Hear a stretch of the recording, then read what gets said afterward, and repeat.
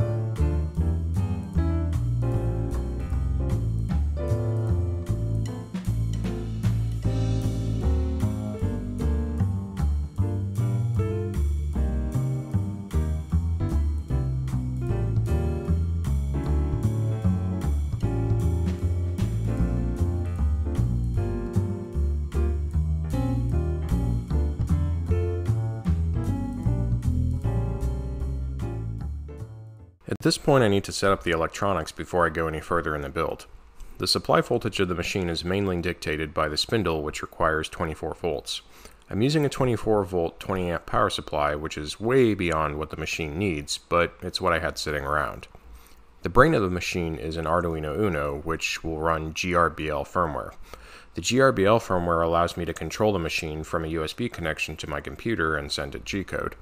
However, the Arduino has a maximum input voltage of 20 volts, so I'll be using a buck converter to step down the 24 volts to around 12 so that it's well inside the range of the board's regulator. I really don't like this overly bulky barrel connector on the board. It's a big, annoying multi-amp connector for a device that really only pulls a few milliamps, so I'm going to desolder it. In its place, I'm just going to directly solder in the output of the buck converter. I wound up with this goofy looking abomination. Now let's make sure it works. No smoke or explosions, looks like we're good. The next step is to connect the stepper driver breakout board. This will allow the stepper motor drivers to piggyback directly on top of the Arduino board. At this point, our fancy block diagram looks something like this. The stepper motor driver's logic is driven by the Arduino, but the bulk power comes from the 24 volt rail. In a minute, we'll connect the stepper motors to the drivers, but first we need a way to control the spindle. To do that, I created this brushed DC speed controller with a 555 timer and a MOSFET. The resistors and capacitors connected to the timer set its output at about 500 Hz. There's opposite direction diodes on either leg of the potentiometer, so the total round-trip resistance for a charge-discharge cycle is the same, which fixes the frequency. However, the duty cycle of the output changes as the potentiometer is adjusted. A MOSFET acting as a low-side switch is turned on and off through the gate resistor, which modulates the spindle motor, and of course a flyback diode is in place to protect the circuit from the motor's back EMF. Here's a look at the timer output on the scope. The duty cycle can be varied from about 7% to 99%. Now let's see what it does hooked up to the motor.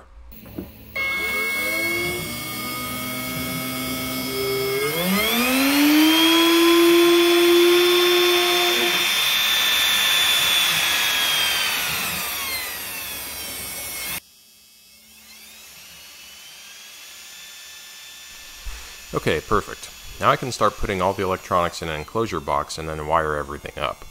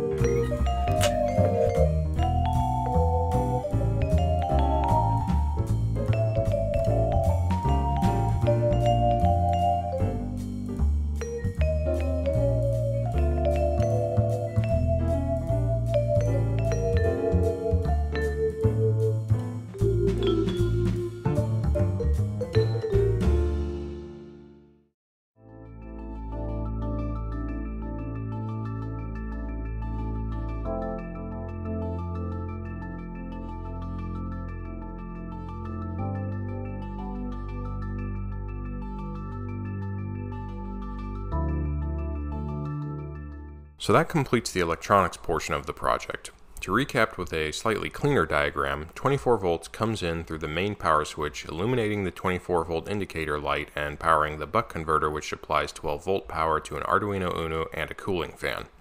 The Arduino is connected to a computer by USB. A stepper motor breakout board is connected to the Arduino, which houses 3 A4988 stepper motor drivers that control the X, Y, and Z axis motors. These drivers are supplied power by the 24 volt rail. The second switch supplies power to the motor speed controller and motor indicator light, and the speed controller of course modulates the spindle motor itself. The last thing I need to do before I fire up the machine is attach the build plate, which is this 1/4 inch thick chunk of aluminum. After a little bit of drilling and tapping, I've got holes for mounting the Y-axis carriages and lead screw nut, and threaded holes for mounting a waste board on top. Now the machine is assembled and ready to go, so I just need to upload the firmware to the Arduino and I can start controlling it with G-code from my laptop. I'm going to use GRBL, which is an open source firmware for CNC machines that fits on an Arduino Uno. All I have to do is download it, add it as a library in the Arduino IDE, and upload it to my board. To control my machine and send G-code, I'm going to use Universal Gcode Sender, which is also open source. This has all the basic functionality you need to run a CNC machine, and it's really easy to use. Let's power the machine up and give it a quick test. I hand wrote some G-code for the X and Y axes to move in a couple circles to make sure they work right.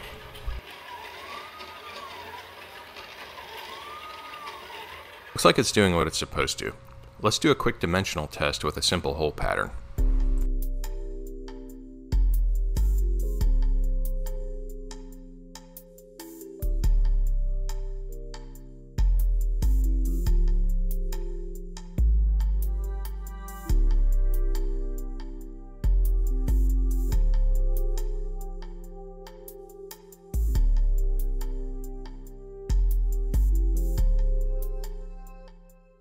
Looks good to me. Now let's try something a little fancier.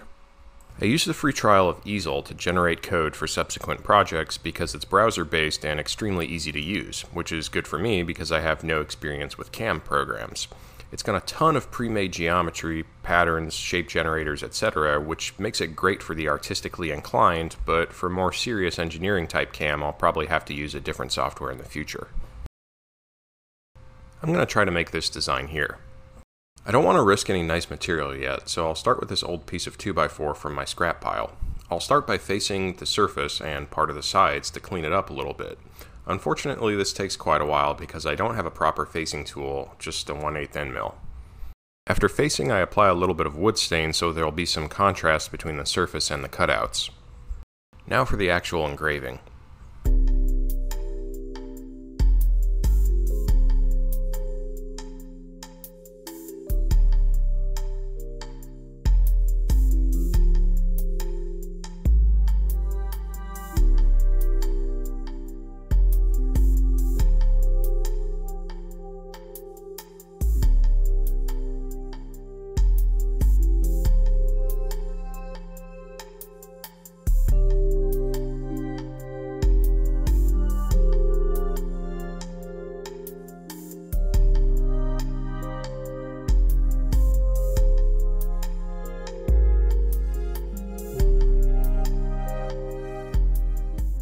Alright, that worked perfectly. Because it's soft pine wood, the cut edges are very stringy and splintered in some places, but the result shows that the machine is working exactly as intended, so let's move up to a nicer material. I'm going to try to make this simple ball maze out of a red oak board. Because oak is a hardwood, it's a lot less mushy than pine, so there should be way less stringing and splintering, allowing for a nicer finish. Let's give it a try.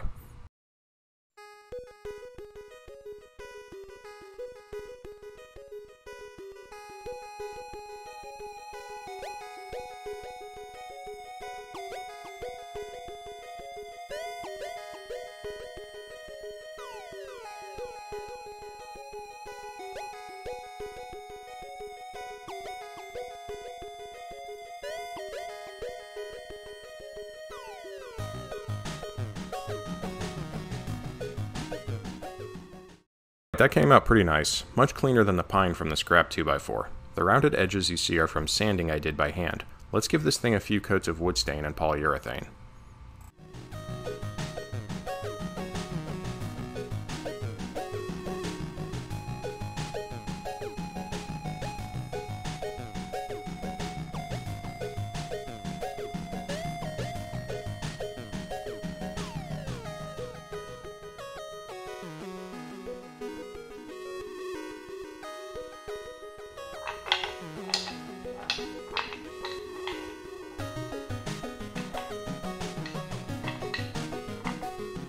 Okay, I'm very pleased with that result, but now to the important question. Can the machine cut metal?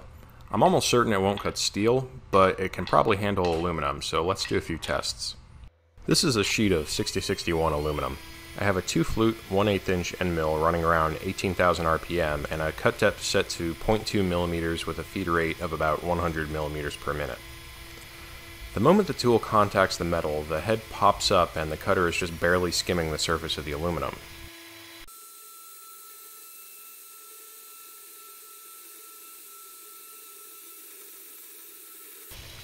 Then, when it comes out the other side, there's a very nasty thump as it pops back down to its original height, so there's definitely a problem with the rigidity of the machine. The same thing happens with the cut depth set at 0.4 millimeters, but this time it actually does take a bite out of the material and you can hear and see it cutting. This time it's even more violent, popping off the material as the upward pressure is relieved. Here's the result of that test. The spindle and stepper motors definitely have plenty of power to cut through the aluminum, but the amount of play in the machine combined with the vibration of the cheap spindle motor caused the tool to rattle around, making a very rough cut. You can see here what a huge amount of slop the head has. I can probably move it around 2 or 3 millimeters in any direction. On a good mill, the head should be absolutely rock solid. This comes from backlash in the Z and X lead screws combined with the fact that the 8mm rails are thin enough that they'll flex under a little bit of load. The backlash could be eliminated by tightening 2 nuts against each other on the lead screw at the expense of extra friction. As for the rails, they just need to be a whole lot thicker or be replaced by true linear rails bolted to a frame. Keeping these limitations in mind, I'm going to go ahead and try to cut some aluminum parts and see how good or bad they turn out. The first one is a simple sprocket cut out of 1/16 aluminum sheet.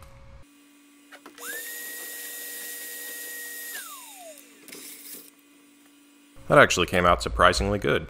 I have no idea how tight the tolerances are on this thing, but the shape looks perfect and it's definitely usable for hobby purposes. Let's try something much more aggressive now. I want to see if I can hog out this 1-inch thick block into a shape.